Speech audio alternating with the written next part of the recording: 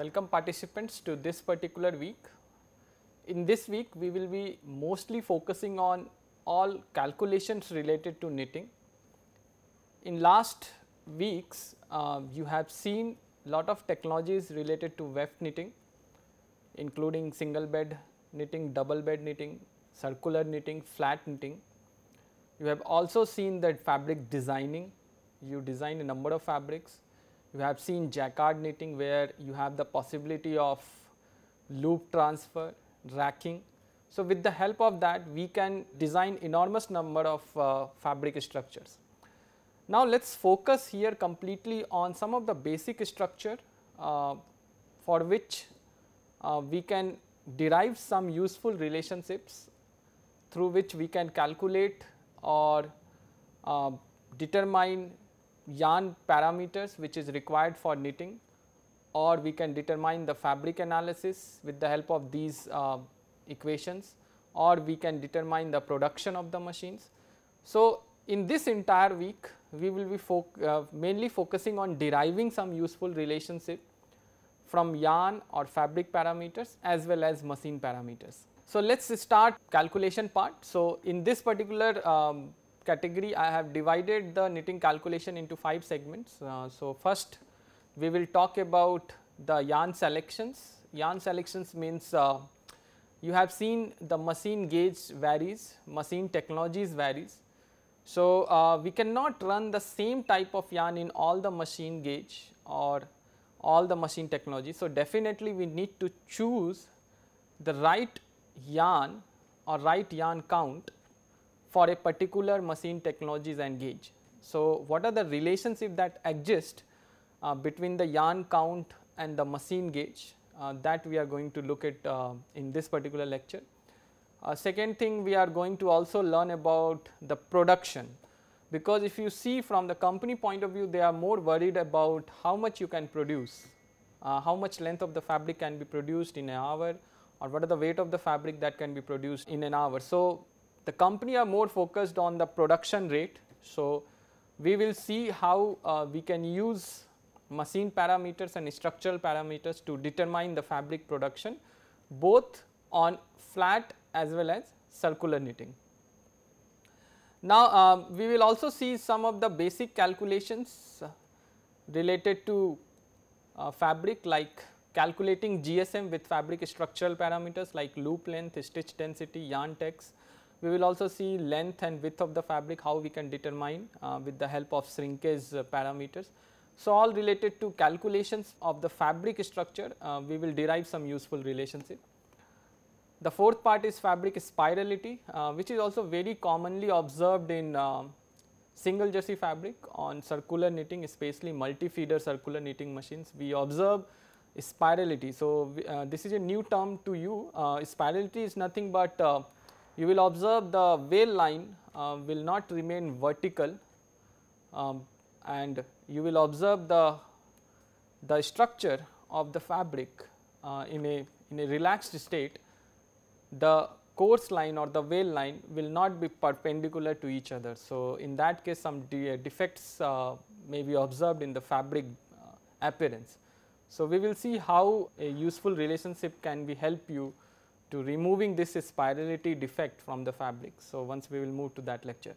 Other also some geometrical modeling, like how you can derive GSM, cover factor, everything with by loop length. So, these are the some topics which we will be covering in this particular week. Let us start with the first topic, which is selection of the yarn. So, how do we select yarn for a particular machine or for a particular machine gauge? So, since yarn is the key word here, so first we will learn some basics about yarn, and then we will move what are the criteria and what are the relationship that exist for yarn selection on a particular machine. So, first thing we need to understand is yarn count. I know many of you who have done courses related to textile, they might be knowing this word count. So, count is nothing but we determine the linear density of the yarn. So, it is a way to represent the mass per unit length of the yarn. In terms of standards, if you see yarn counts, there are a number of yarns you can find in textile industry, or either cotton yarn, polyester yarn, and all of these can vary in terms of yarn count. So, yarn count is nothing but a kind of linear density which is expressed as either mass per unit length or length per unit mass, depending on what are the yarn numbering system we used. So, some of the common terms in which you might have heard in yarn count is tex, denier, English count, metric count, worsted count. So, it is better to clarify these terms because I will be also using some of these terms frequently. So, let us clarify these few common terms which is used in representing the yarn count. So, in yarn count we basically follow two methods. First is indirect method, where we express the length of yarn per unit mass of the system. So, here there are three commonly used yarn count system: English count, metric count and worsted count. And here if you are expressing the yarn in terms of indirect system, it means when you have higher yarn count, it means you are dealing with lower thickness yarn or finer yarn. So, higher yarn count means finer yarn in case of indirect system. In direct system it is the reverse. So, here we expressed the yarn mass per unit length of the yarn. So, here mass of yarn per unit length of the yarn, and here two popular terms that we used is tex and denier.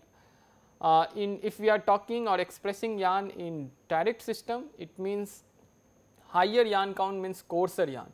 So, this is the common difference, and where if you see in direct system higher yarn count means finer yarn, but if you see direct system higher yarn count means coarser yarns, higher thickness.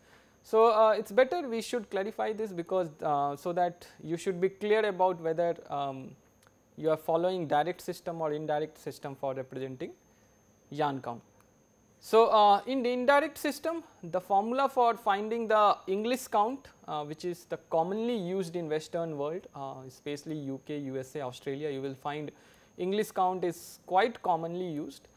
It is the length of the yarn in hanks divided by mass of the yarn in pounds. So, if you take 1 pound weight of the yarn, you just measure it lengths in hanks, and 1 hank is 840 yards. So, there are a lot of conversion you need to learn. So, 1 yard is 0.9111 meter and 1 pound is 453.59 grams. So, these are some of the common conversion things which we use here. It depends on you whichever you feel comfortable, you can follow any of these system. In metric count, it is described as length of yarn in kilometer divided by mass of yarn in kg. So, you take 1 kg of yarn and you measure the length in kilometer. In worsted count, you take the 1 pound of yarn and measure its length in 560 yards.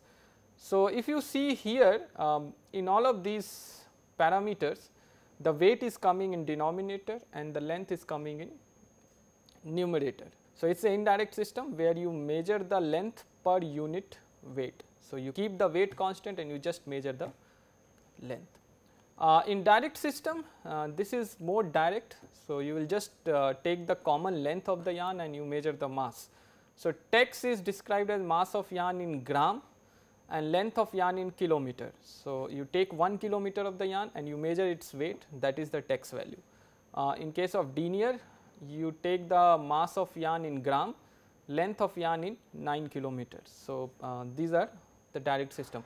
You can anytime you can switch from direct to indirect system, because if you know the mass, you know the length, it just ratio of these two terms. So, if you know any of these two values, you can go from direct to indirect system, or you can follow some of these formulas to directly convert from direct to indirect.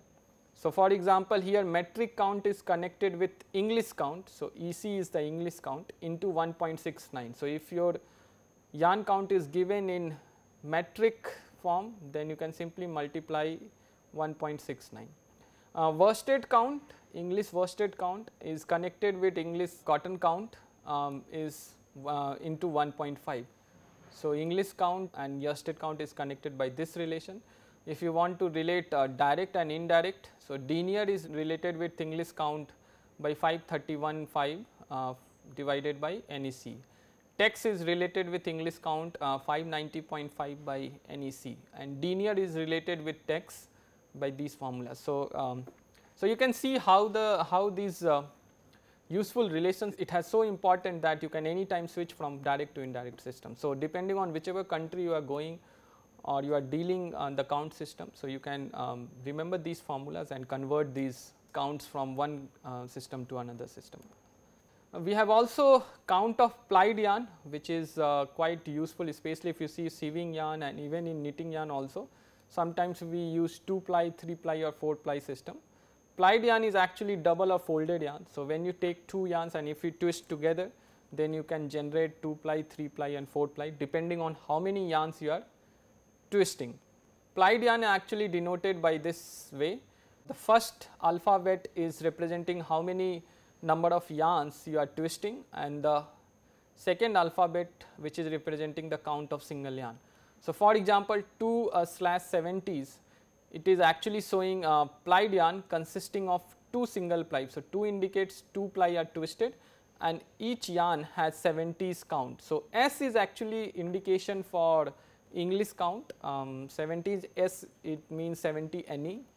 So, this is S is useful for denoting the English count. So, if you see 360, so here you can see plied yarn consists of 3 single ply. So, 3 it means 3 ply, 3 yarns are twisted and each yarn has 60 count. So, each yarn has 60 NE. So, this is how you represent the plied yarn. So, I have couple of examples to do practice from conversion from one to another. Let us do 1 or 2 simple examples so that you can get used to of this conversion. For example, let us see simple question. For example, the mass of 500 meter of cotton yarn is 25 gram, find its English count. So, you have to find the English count and weight and length is given.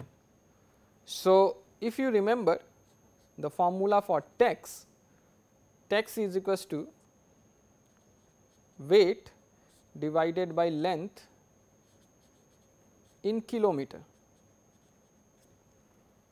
Okay. So, what is the weight? 25 gram. So, this is in gram, 25 gram. And what is the length in kilometer? So, length is 500 meter, length is equals to 500 meter. So, in kilometer we can express this 0.5 kilometer. So, if you know 1 kilometer is equals to 1000 meter. So, you can simply convert this. So, in text you can, in length you can put here 0.5. So, the text value will be 50. So, text is equals to 50, length is equals to 0.5 meter. So, you simply take the ratios of these two quantity and you will get the text. Now, let us see English count. So, how we will find the English count? So, we have seen the formulas for correlating English count and text. So, NEC is equals to 590.5 divided by text. So, this is the formula, you can go and cross check the slides. So, 590.5 by text, and what is the value of text? 50. So, 590.5 divided by 50. So, we will simply get 11.81. So, and English count is generally represented by S. So, 11.81 count. So, considering this value of mass and length, we can find the English count. So, this is the count of. So, we generally in normal terms we express this linear density of yarn in either count or text form.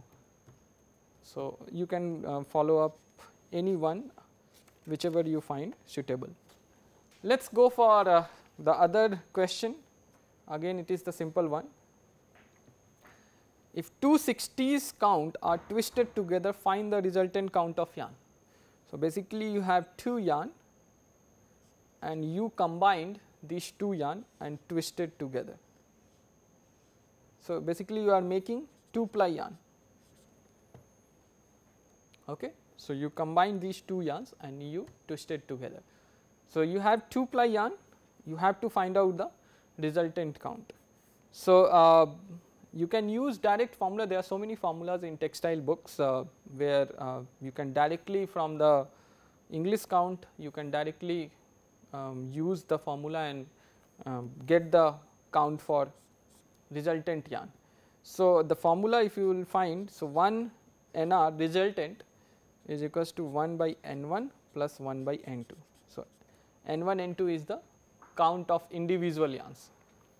So, this is NR resultant yarn. So, the count of resultant yarn, this is N1, this is N2. So, since both the yarns are same, so 1 by 60 plus 1 by 60. So, you can simply get NR is equals to 30. 30s count. Okay. Now, it is asking the resultant count in tex. So, you can see we have to convert this NR into tex. So, tex is equals to 590.5 divided by NE. So, 590.5 divided by NE, which is 30. So, this is equals to 19.68. Okay. So, this is how you can use the conversion formula. So, it is very useful and I expect you to learn some of these commonly used terms. Now, let us move to the other part in yarn segments. So, the other thing which is important in yarn is twist. So, if you have seen most of the yarn which is used in knitting are either spun yarn or filament yarn, and to make the yarn from the fiber we use twist. So, we usually twist the yarn. So, twist, if you see the definition of twist as per standards, it is the number of turns about the axis per unit length of the yarn or other textile strands. So, if you take a bunch of fibers and if you try to start turning those fibers along the yarn axis, that is called twist. It is expressed number of turns per unit length.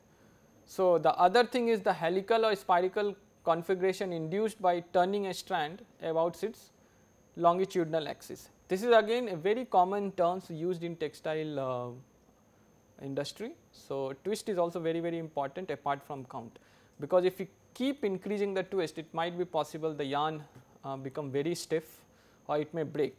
So, twist is also important. So, in reality twist is used to improve the strength and compactness, but too much twist or turning of the fibers should also be avoided. So, for the knitting point of view, twist is extremely important, because if you use highly twisted yarn, there might be possibility that it may not bend properly and the loop geometry will be distorted. So, twist as well as count is extremely critical and it should be in certain range, so that it can run smoothly on the machine. So, you can see here in usually this is the parallel strand of fibers, and the moment you start turning it, the fibers start in the arranging in a spiral form, and the length of the yarn will also reduce. So, this is how the yarn twist influence the yarn properties. It makes the yarn little bit stiffer and it will also result in shrinkage. So, so the length of the yarn will also contract along yarn axis. So, in twist there are two terms which is quite commonly used. So, you should also be careful about the kind of twist which is imparted to the yarn, whether it is S twisted. So, if you see here the nature of spirality is along the S direction. So, this looks like S. So, if the yarn is twisted in clockwise fashion, this is S twisted, and if the yarn is twisted in anti-clockwise fashion, this is the anti-clockwise fashion. So, you can see it the spirality become reverse, it looks like a jet twist yarn. So, sometimes we have seen like the kind of S twist yarn or jet twist yarn you use on the machine, it can have significant influence on the fabric properties. So, in fabric spirality, when I will talk about after a few lectures in this week, you will realize how important is to play with these two different twist direction. So, not only the count, but also the twist amount and twist direction are extremely important from knitting point of view. Twist of plied yarn or cord yarn. So, you have seen the plied yarn where two or more yarns are twisted together. Sometimes it might be possible that you can twist two plied yarn. So, you can see here this yarn itself is a plied yarn, and when you are twisting plied yarn to make cord, this is called twist in plied yarn. So, in twist in plied yarn, so the twist which has to be imparted, it must be, the direction must be the opposite of initial twist. So, whenever you have, let us suppose here you have S twisted plied yarn, then when you are combining these two twisted plied yarn, we need to apply jet twist, and when you are combining jet twisted plied yarn, then we have to impart S twist direction. So, this is again some common things which is found in textile yarns. So, for example, here if you have 4 60s, so it indicates 4 ply yarn of 60s count each. So, 4 indicates the number of single ply yarn and 60 indicates the count.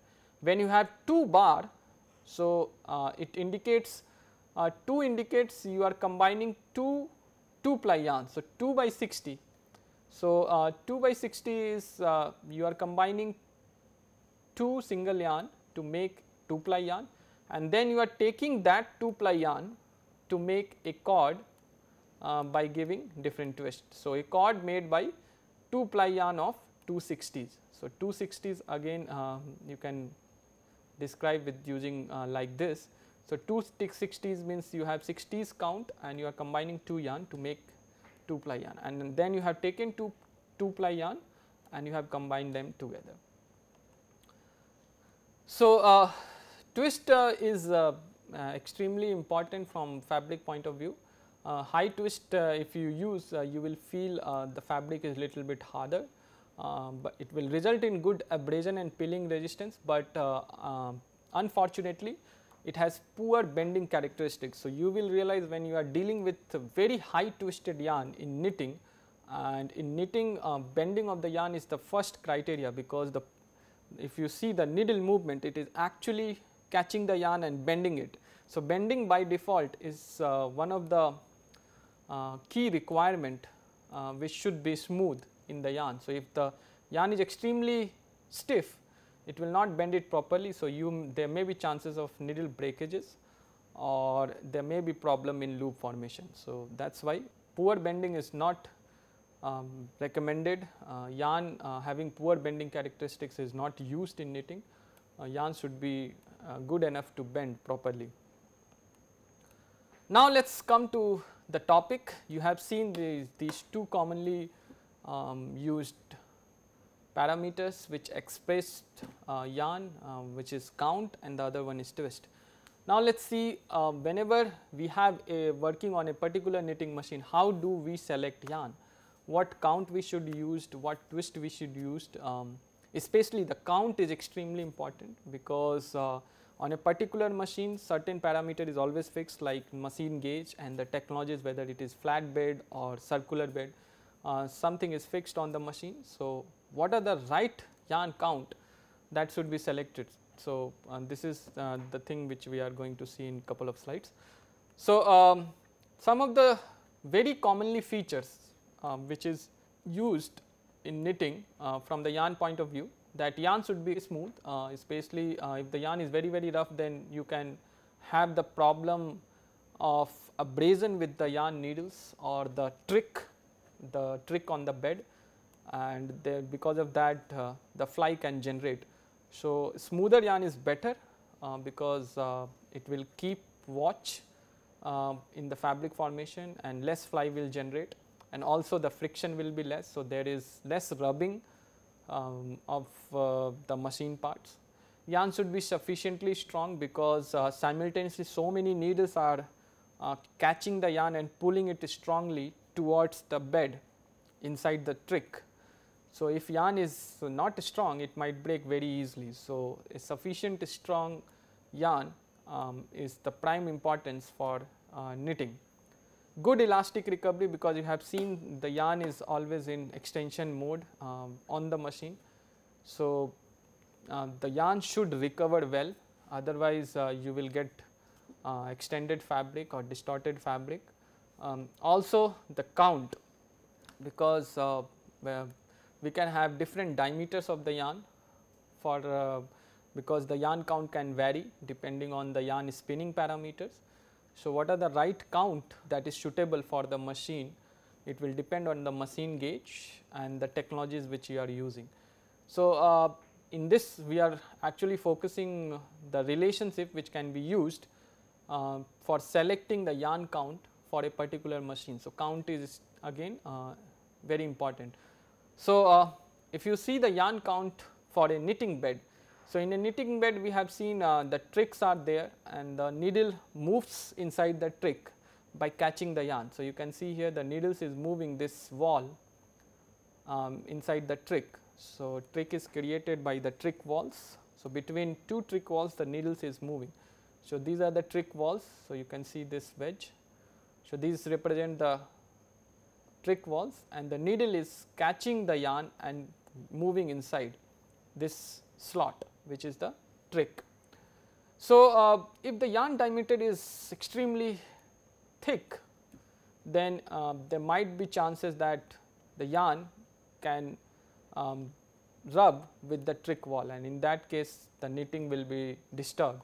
So, depending on the pitch, which is the distance between two needles, or you can say which is the distance between two trick wall, it is important that whenever needle is catching the yarn, the diameter of yarn should not be more than the half of the pitch, because if the diameter of the yarn, if this yarn is greater than half of pitch distance, then there might be problem with catching the yarn and pulling it inside the slot. So, yarn diameter must be less than pitch by 2. So, pitch is nothing but 1 by machine gauge. So, if you have the machine gauge, you can relate machine pitch is equals to 1 by machine gauge. So, the maximum yarn diameter which you can use on a particular machine is no doubt connected with the machine pitch or the machine gauge. So, in reality, if you know the yarn diameter, the maximum yarn diameter which you can use should be less than half of the pitch. So, if you are below this, that is good enough.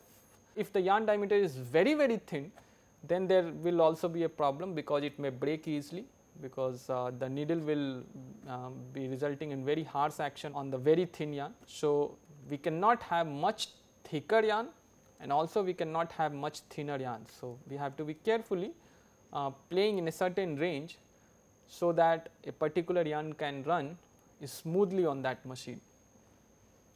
So, if you see the text and diameter, so here you have seen the yarn diameter is connected with pitch, and yarn diameter is directly related with the yarn count. So, here is the relation. So, if you know the density of yarn and diameter of the yarn, so this is the diameter of the yarn. So, text is pi d square by 4 into density into 10 raised to the power minus 3. So, naturally if you see d is related with text.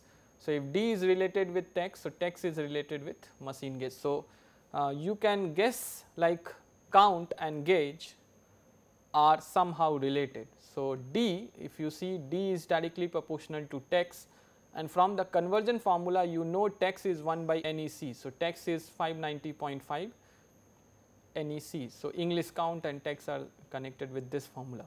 So, the diameter of yarn is related with yarn count. Diameter is actually deciding the selection, because this diameter should be less than half of machine pitch. So, again if you see very commonly used for cotton, the diameter, the direct relation is 1 by 28 under root NEC. So, diameter is directly proportional to 1 by NEC, and here the constant is 1 by 28 if you want to relate diameter and count. So, this is only applicable for cotton. For polyester, for nylon, for wool, this constant might be different. But the key take from this slide is diameter is no doubt connected with count of the yarn. So, here you have seen diameter is connected with the pitch, because you cannot have yarn diameter more than half of the pitch, because that is not possible, that is not physically possible, because at least 2 times the yarn diameter the needle is catching. So, that much diameter or space is there inside this trick. Okay. So, since the diameter is related with yarn count 1 by NEC, you have seen in previous slide, and machine pitch is related with 1 by machine gauge. So, if you replace yarn diameter with English count and if you replace pitch by machine gauge, so this is the relation you will get. So, NEC is directly proportional to machine gauge. So, again after certain rearrangement you will find yarn count is directly proportional to machine gauge by square. So, this is some relationship which exists. So, to derive what count is suitable for a particular machine gauge, it comes naturally by the experience, but the science is you can see here. So, based on trying different counts on a particular machines, the observer has realized there is certain constant which you can use to relate count and machine gauge for different technologies. So, here for selecting yarn count for a particular machine gauge, it depends on the yarn type, machine gauge and the machine, what machine we are using, whether it is a single jersey or double jersey machine, whether it is a circular machine or whether it is a rib machine. So, for each of these again lot of hit and trials has to be done, and in last 50-60 years a number of knitters has been doing this exercise, and they have come up with some useful relationship of connecting count and gauge for different machines. So, here for circular machine, here are some of the useful relationship. So, for single bed, when you have only cylinder, no dial, then the yarn count is related with gauge square by 20. In double bed, when the needles are in rib setting or rib getting, when you have cylinder and dowel, then the yarn count is related with gauge square by 6. Please remember this yarn count is representing in English count. When you see double bed interlock you might have seen in double jersey circular machine interlock setting, where you have long butt and short butt needles placed alternatively. So, on this machine, based on the experience they have used, they have found the constant is 1 by 9.6. So, for each machine type you can definitely observe this constant is changing, but one thing is common, that count is no doubt related with the gauge square. So, if you use this formula and based on the knitting experience, this is some of the yarn count in text which is found suitable for single bed, double bed and double bed interlock and rib machines for 18 gauge. So, if you have 18 gauge, you can see single bed you can use 32 to 40. So, the range is there. It is not hard and fast rule that you need to have exact same count. You can play plus minus 4 depending on the machine technologies, and it is again this is a very empirical relationship. This has derived from the experience. So, for single bed you can play with 32 to 40. Double bed the yarn text which you can use is 8 to 18 for the same 18 gauge. So, for the double bed, please remember 18 gauge is the gauge for both. On the cylinder needles are placed 18 needles per inch, as well on dials it is 18 needles per inch. Rib the yarn text is lower, and in interlock machine you can see 15 to 24. So, again based on the machine type and the gauge, you can see yarn count is different for different beds. If you connect text with the diameter, you can easily found higher text means higher diameter. So, naturally on a single bed machine you can play with higher diameter of the yarn, and on double bed interlock machine again the diameter should be less than the single bed, but more than the rib machines. So, it is the rib where you must have to be very careful, because the possibilities of yarn count is less, especially in forms of text, and you have to play with thinner yarn.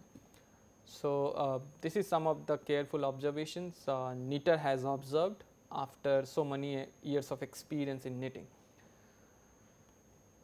Again, if you try to see why these constants are different. So, if you see single bed, there are a lot of space available on the front side of the needle. So, that is why you can play with thicker yarn diameter.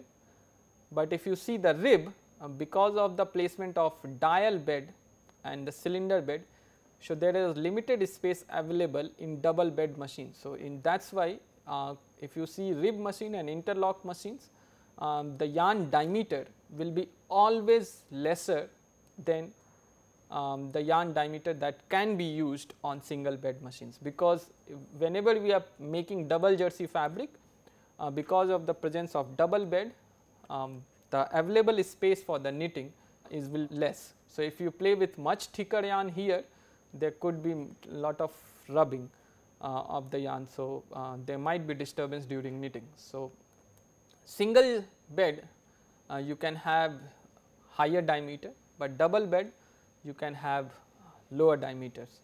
But if you compare interlock and rib, this is the interlock and this is the rib.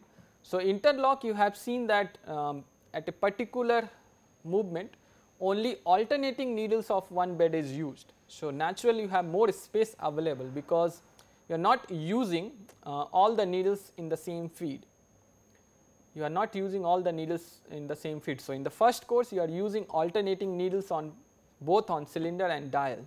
So, in first feed, for example, if you are using long butt needles, then in the next feed you are only using short butt needles. So, sufficient space are there.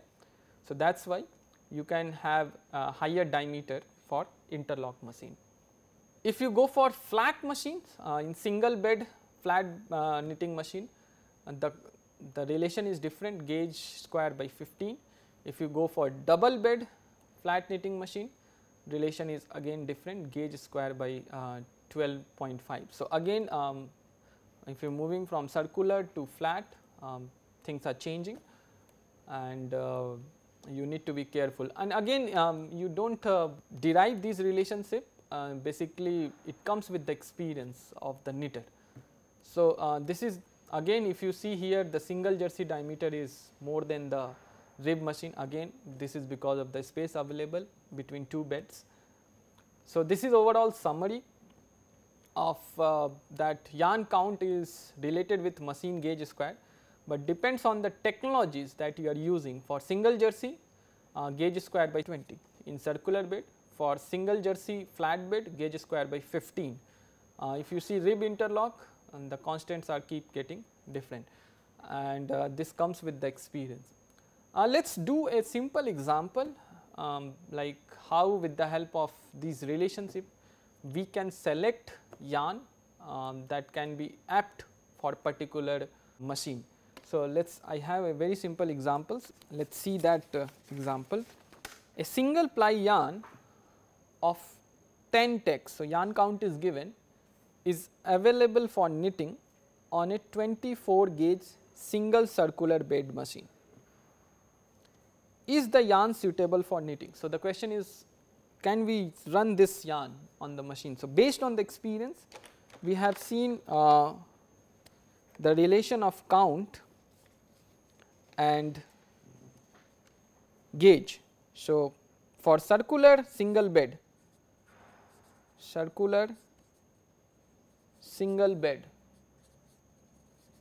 the relation is Ne is equals to gauge square divided by 20. So, the gauge is given. So, as per let us find out what are the best suitable yarn. So, this is equals to 24 into 24 divided by 20, 24 gauge. Please remember gauge is expressed as needles per inch. So, 24 needles per inch. So, if you solve this, the count will be 28.8 NE. So, this is in English count. So, we can convert this into text. So, 590.5 divided by NE. So, 590.5 divided by 28.8, which is equals to 20.5. So, best suitable yarn has the text of this, okay. And what is the available yarn? So, available yarn has 10 texts, okay. So, you can see here this is 20, this is 10. So, naturally this is much thinner yarn. So, available yarn in this form we cannot run this machine, because this is much thinner yarn and the needle is coarser. So, the moment if you start running this yarn, it is way below the expected text. So, it is always better to go for some processing on this yarn and increase its yarn count. So, the yarn is not suitable. So, this is not suitable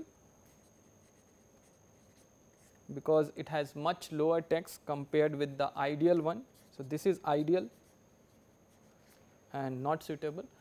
So, if not, then what could be done to make it suitable for knitting? So, what process we can do is we can definitely, if it is 10 texts, so we can combine these yarn to make it 20 texts. So, if you take 10 text yarn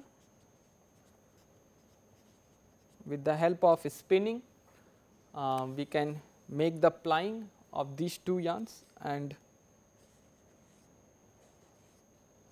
make it 20 texts.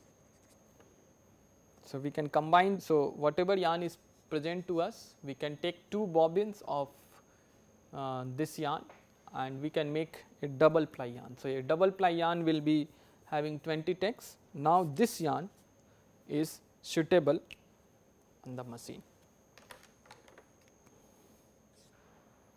suitable because it has 20 texts, and you can see here it is also 20 texts. So, a single ply 10 texts is not suitable for on a 24 gauge machine, but if you make 2 ply of 10 texts, then it can be suitable. So, if you learn this formula, when you have the yarn with you, you can play around, you can at least guess before going on the machine itself what is the right combination of the yarn count that can run on this machine. So, this is very important from the practical point of view, and I expect you to follow this. So, with this I am stopping this particular lecture. So, again just a small summary. So, we have seen that how this small relationship is useful in selecting the right count for a particular machine. So, in next class we will look some other relationship related to production, which is also very useful to in finding out how much fabric we can produce on the machine. This is also important from manufacturing point of view. So, with this, thank you very much and catch you in next class. Thank you.